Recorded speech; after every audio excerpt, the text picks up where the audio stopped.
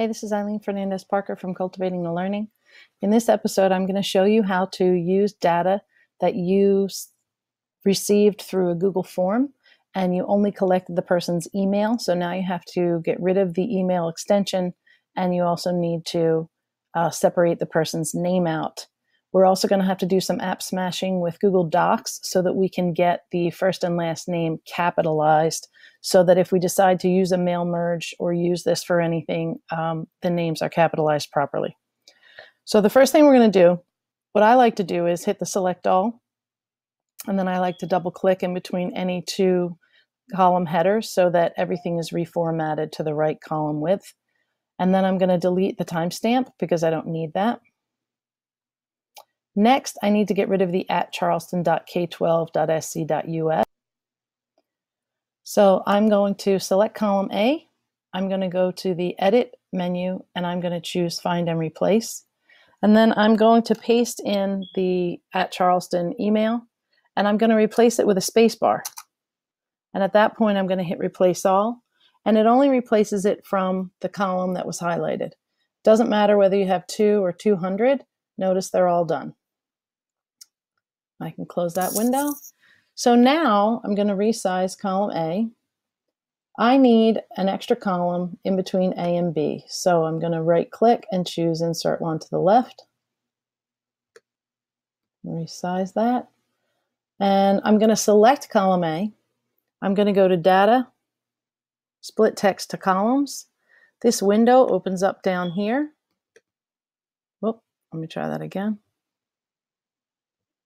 Data, Split Text to Columns. This window here opens up for you. So you can have it detect automatically, but this is a custom. So I'm going to insert the underscore, and notice the computer automatically did it before I even hit enter. And I can just click to make that window go away. I'm going to change the email address header to first and then last. Now you can see that I still have a capitalization problem.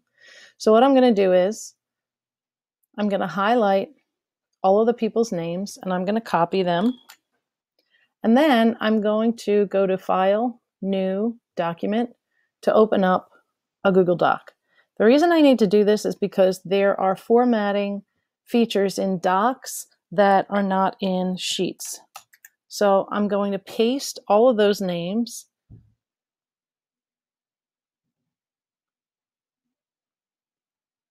Here they go. And now I'm going to have to highlight them again so that I can tell the computer that I want to format. I'm going to go to Format, Text, Capitalization, and then Title Case. And now all of the names are automatically capitalized. So before I click anywhere to remove the highlight, I'm going to copy all of those names in their newly formatted way, and I'm going to click back on the spreadsheet. I'm going to click in the first cell, and I'm going to paste those new cells. Now notice the first cell went in the cell below it. So I have to highlight the first and last name from row 2, just the first and last name, and I'm going to delete those cells and tell it to shift everything up by 1. And now I'm going to go down to the bottom, make sure they're lined up. They are. And now I have information that I can mail merge if I want to make name tags, or if I want to make table tags, if it's for a wedding, or if it's for a reception at a school. I can also sort now by all different kinds of features. If this was helpful to you, hit the like button underneath the video.